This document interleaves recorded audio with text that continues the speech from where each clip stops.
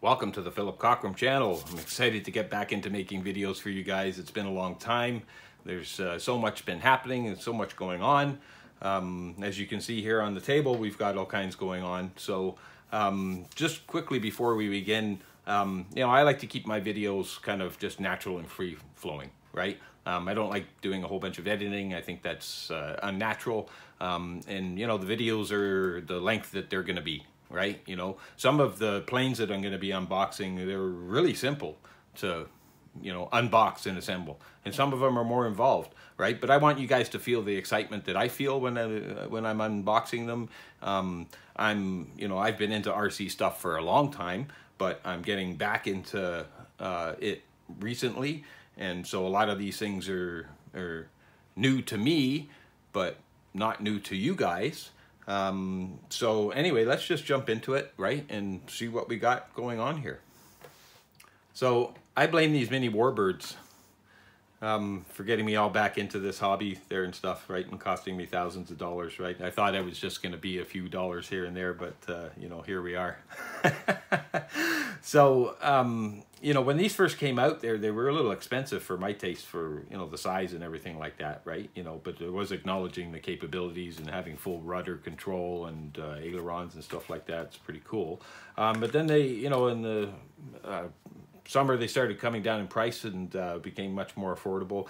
The downside of a lot of these smaller things, and a lot of, especially these RTR things, is the controller on them. The controller's terrible, right? They're often way too small for man-sized hands, and they're not very responsive and whatnot, right? But as many of you know, you can bind these things to better controllers, like our Radio Master and Spectrum controllers.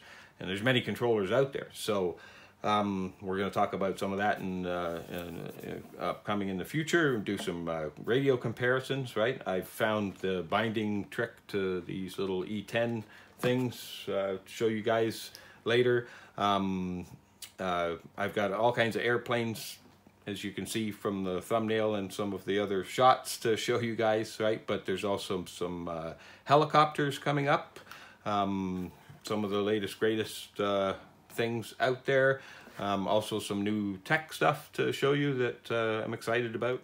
Just before we unbox this plane, I want to show you a little battery deal that I found. As many of you know, you can get some of these planes with multiple batteries, and they're often a good deal to get them because they're only $1 or $2 more for extra batteries, right? But sometimes that can mess up your shipping and delivery times or something like that, so just keep that in mind. But anyway, this deal was this little 4-pack here with this little charger for like $7, I think it was.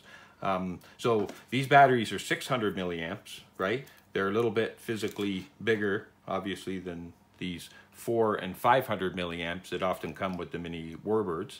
But weight-wise, they're not that much different, but you get, and they're 25C as well, right? So 4 batteries and that little charger for like $7. You can pay, up to $6 or $7 just separately each for one of these batteries if you're not careful. So just a little tip or trick for you guys.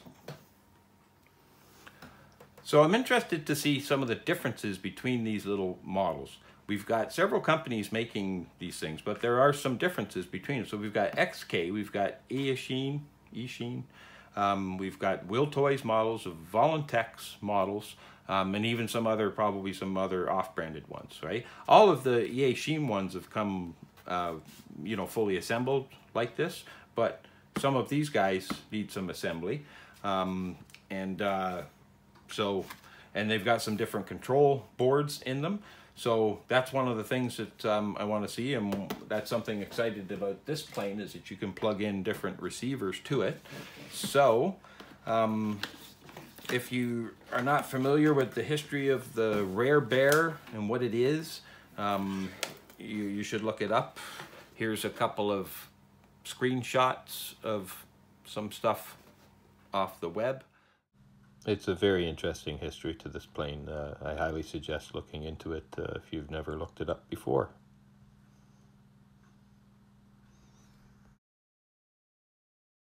There's a couple of specs of the plane there. Yeah, 4,500 horsepower. It's estimated to have 500 28 miles per hour.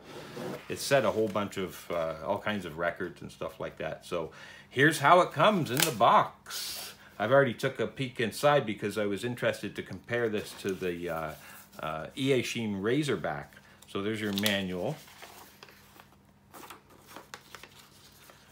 All kinds of good information. Tells you about those different receiver ports there. So it can take a Futaba 5-volt receiver plugged into it, or a DSM 3-volt receiver can plug right into the board on this plane. We've got this fancy little startup card type of thing. Oh, it's all like laminated and whatever. That's pretty nice. Nice clear instructions on everything. Of course, we don't need those. We got a couple of spare props.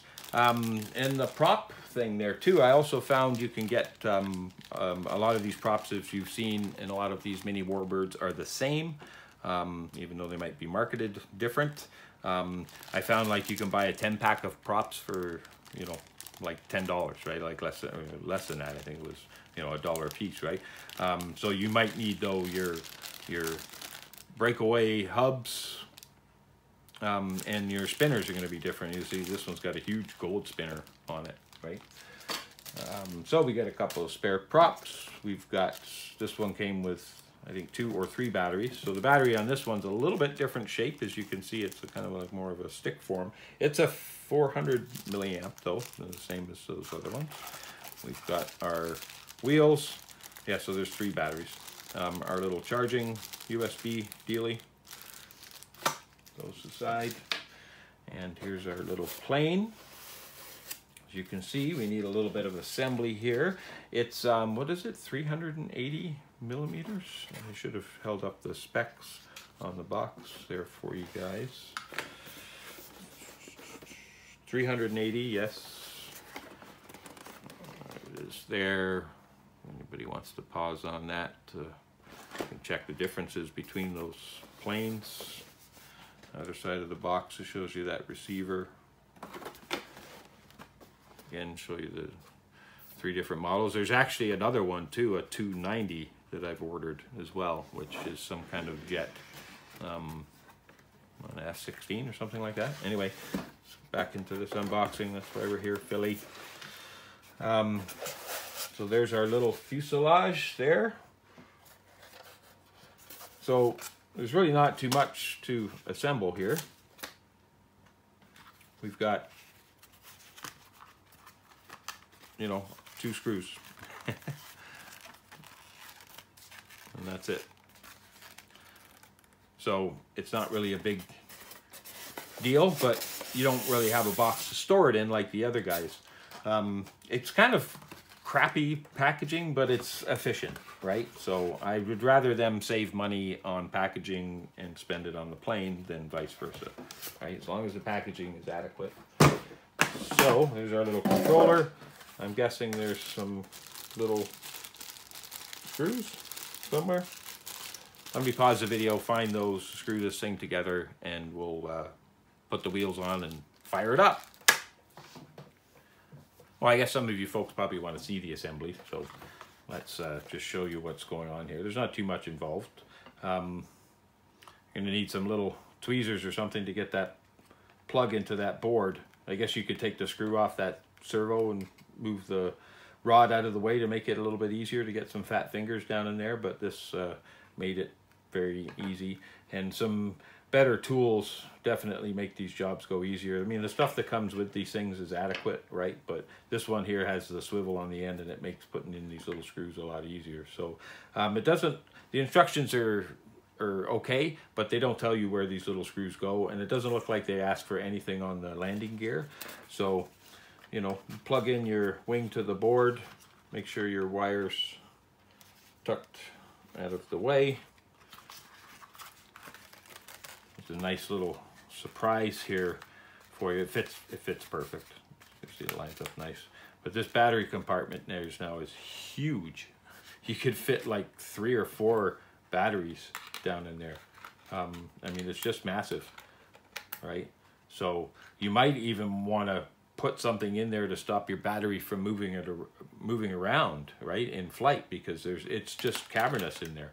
You know, all the other ones, you know, so some of them are actually quite tight, right, and you're really jamming that battery in there. I'd recommend you trimming out a little bit of foam if that's the deal. It's not going to affect your plane, you know, and you won't see it because it's inside there, right? You know, you shouldn't be forcing any of those lipos, even if it's against foam and stuff like that, right? But I mean, you could fit a huge battery inside this thing, right? Just massive. So let's pop in our little screws here. It's got nice little plastic reinforced area around the attachment and into the actual body of the plane.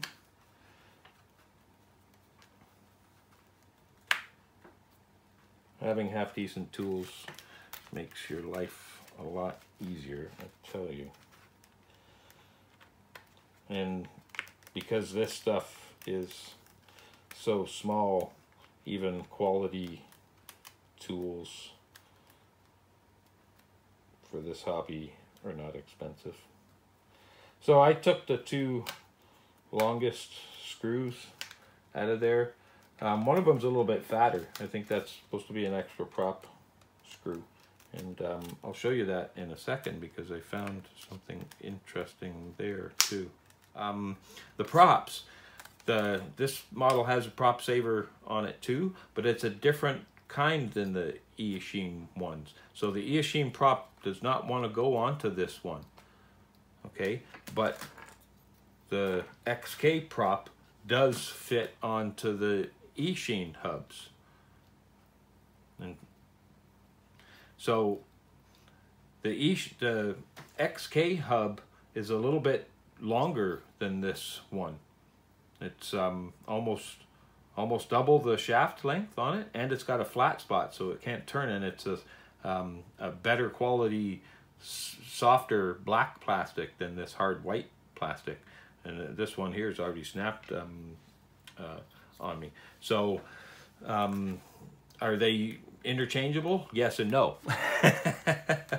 It looks to me like this prop saver, these two pieces are a better evolution than this one to me.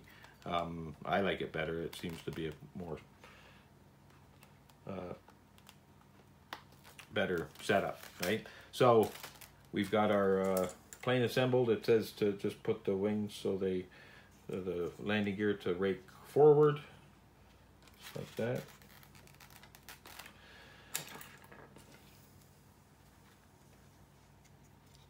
And the rear one to rake backwards, which I've already got in, and that's it. You know, the wheels are the same as the Aishi ones, but at least they actually do spin on these, as opposed to the Eachine ones there that don't want to spin. So that's it. There's nothing else to set up or do. I really like how they've got these control rods set up inside the wing here. I don't know how much that's going to zoom or if it's putting it blurry, but it's all internal here. You can't see any rod sticking out like you can on these. So again, it's like an evolution to me in the design, right? And I mean, that's not causing a whole lot of drag on such a small plane, but it's a bit ugly, right? You know, where this is a much nicer thing. They've got like a little, you know, a little U-shaped bar connected to your servo inside there, if you saw, to control the two. So again, it's like an evolution, I think, of the design a little bit better. So that's it. We're going to put some batteries in the thing and just fire it up and make sure your control surfaces work, and then we're out of here. So I've got batteries in the controller. It's a nice little controller. I like it. It feels a little bit better than the Eachine ones there in your hands. A little bit nicer quality and so forth, right? So this battery compartment, again, is huge. We'll just show you how easy this big 600 milliamp battery drops in there. Just boom, like that. See the little light is on. We'll do a little control surface check. Ailerons, left and right, up and down, rudder, throttle. I can already see some mixing going in the tail when I put the throttle on. And we do have our different flight modes, so that's definitely in safe or beginner. You can see how much travel's happening on the wings. I think it's this button here. Yep, you turn it to expert, it would turn that off. So I think there's just the two modes to it. Yep. See how much travel is happening there? That's quite a bit. So I think there's just the two modes to this plane. We'll get out and we'll see that in the flight test. Thanks for watching today. Love and peace to all of you.